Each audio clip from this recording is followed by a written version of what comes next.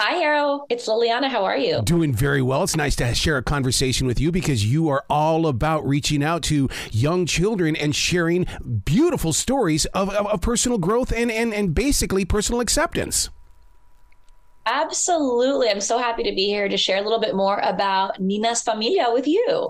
What is the brainchild behind this? And because I can't stop watching it. I'm an adult and I'm watching this. It's so entertaining.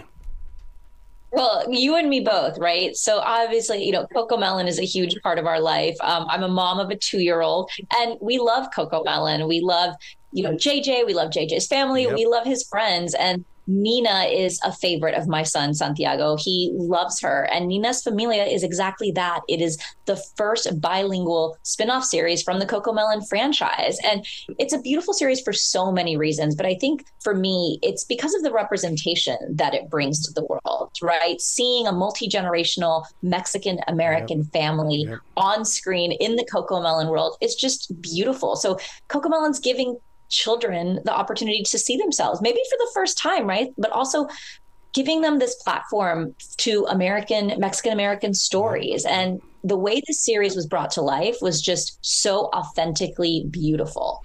It is. It's very relatable because it is my life, because of my daughter, her husband, and now as my grandchildren are finding love in their heart, they're extending their lives out as well. So then it does become multi-generational, as well as there's so many different cultures that are invited into this family now because we were open with them from day one. It absolutely does. And, there was so much thought and care put into this series, so when you watch the show, you're going to be able to see, different holidays that are specific to Latinx culture, right? Like Dia de los Muertos, which now is so popular. But growing up, I would talk about Dia de los Muertos and my friends were like, wait, what? What is that? Right. I'd be like, well, it's kind of like a Mexican Halloween, right? So now being able to see that on screen for children is incredible. And then also, thinking about all those cultural touch points that are really important, like the food that you see on screen. What is Nina's family eating? What are they making in the kitchen together? What are the toys that are in their house? What's the music that's playing, right? And then also the visuals.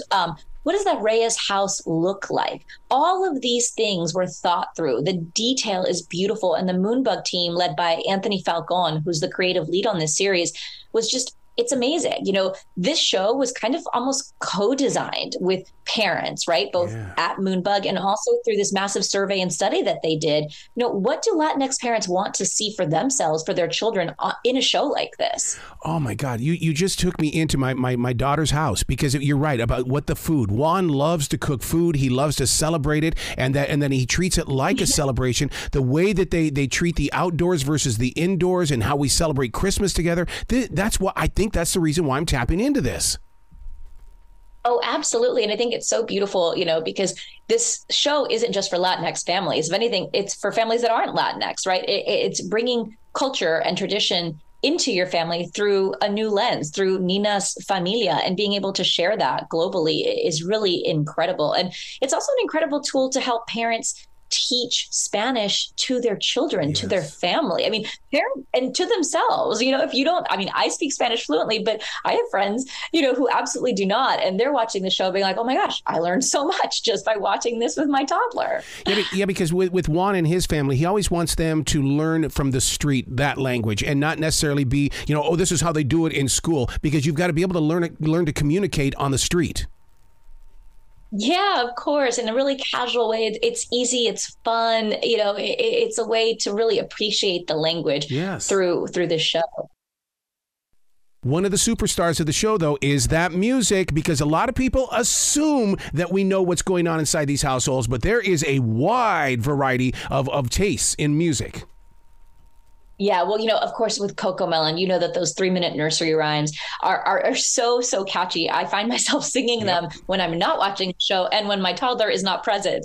And so being able to bring that same style to Nina's Familia through different songs, right?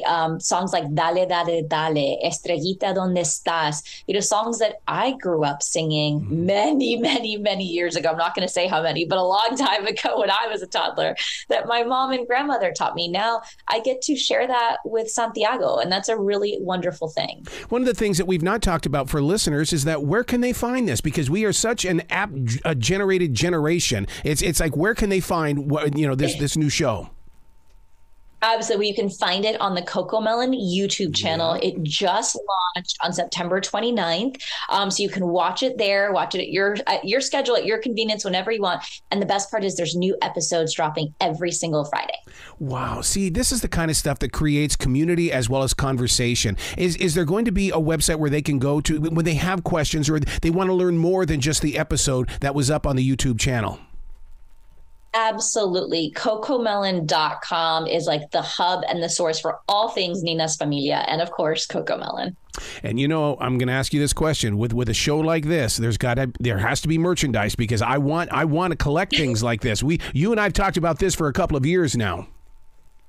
Oh, absolutely. Yes. I mean, there are several Nina dolls. There's like a squishy plushie. I call it a cuddle Nina.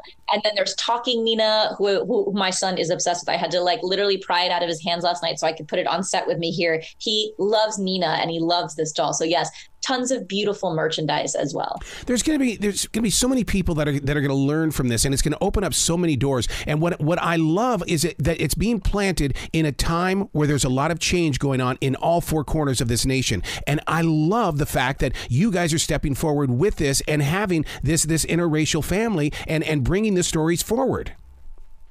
Yeah, I mean, I think props to Moonbug, right, for recognizing this. I mean, as parents, I think we want to show and expose our children to as much diversity and as much culture as we can. And this is an amazing way to be able to bring that into your home, right? That's why I said it's not a show for Latinx families. It is, but it's a show for everyone. If you just want your children to have a larger awareness and, like you said, larger conversations about how beautifully diverse this world is, this is the perfect place to do that.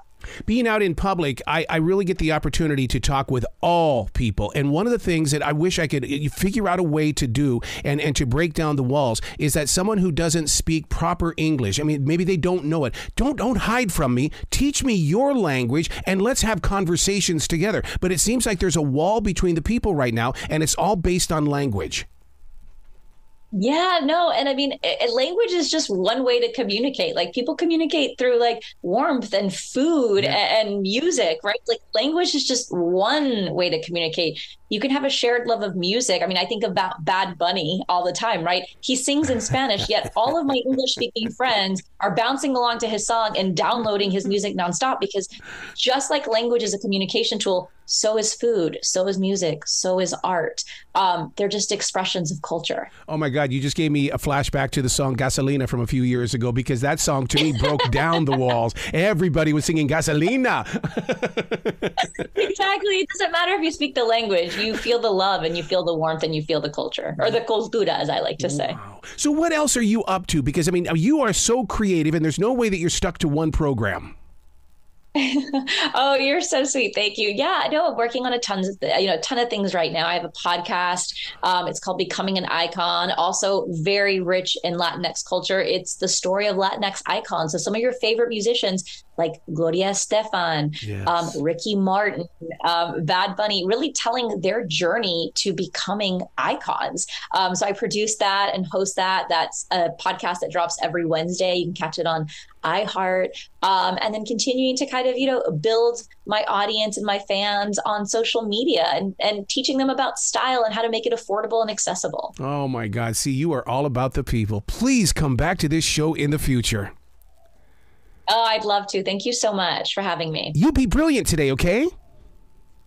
You as well.